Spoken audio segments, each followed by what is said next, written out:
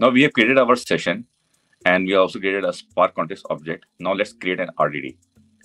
For RDD can be, so these two steps we have done, the Spark session and the Spark context. Now the third step is to create RDD, which is a fault-tolerant collection of elements that can be operated on in parallel.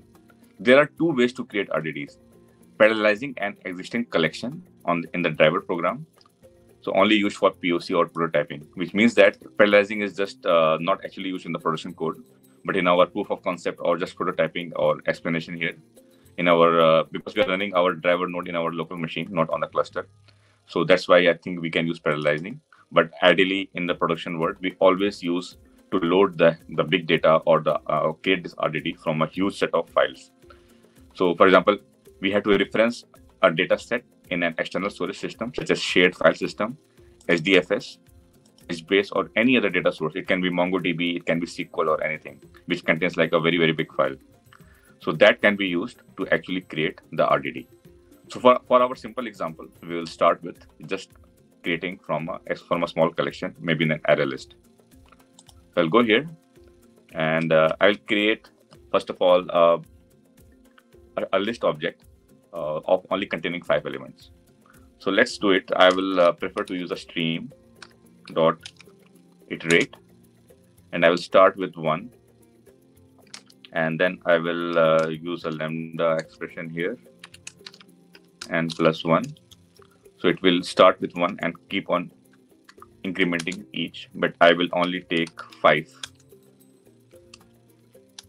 and then I will collect it using collectors.list. Okay. So here I'm creating from 1 to 5, 1, 2, 3, 4, 5 using this stream.iterate, and then I will store it into a variable. So I will just create SS data that we have, and again I will create a final var here. Okay. So this is our list of integers, as we can see, containing only 5 elements.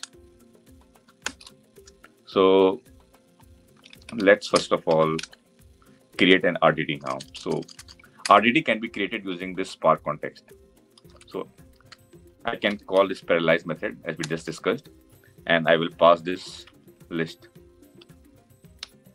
Again, I will Control-Alt-V, and then this is my first RDD in this tutorial series, which is a Java RDD of integers. Again, I prefer to use it a final var.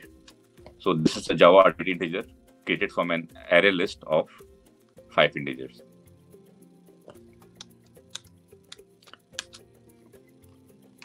Now let's print the number of elements in RDD. We expect it to be 5 because we are limiting it to 5.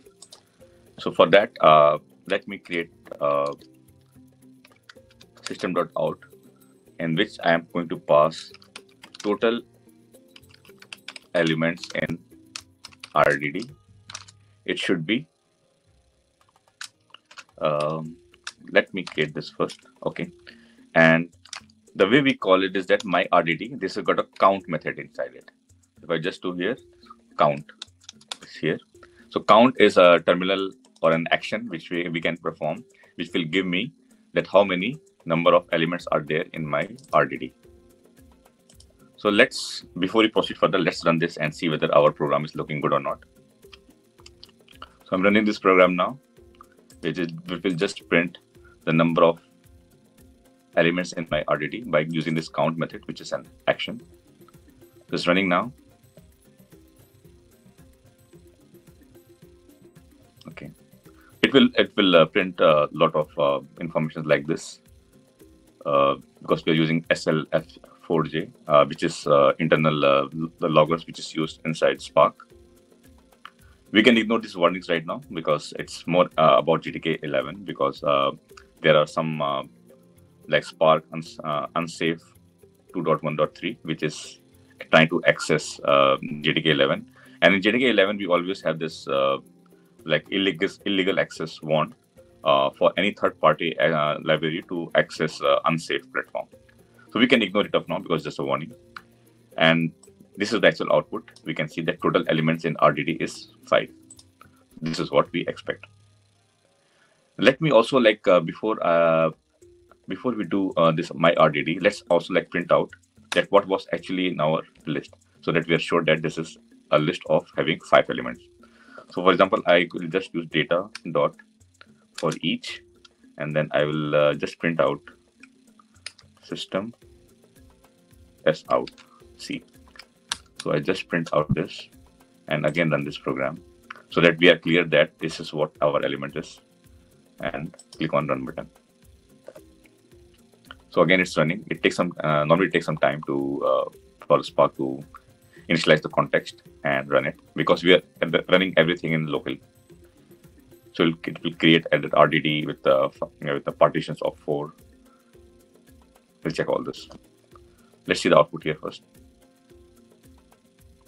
Okay, so we got 1, 2, 3, 4, 5 as we expect by this stream.iterate, where the way we created our list, and then we created this RDD with parallelize method, which having a count of 5.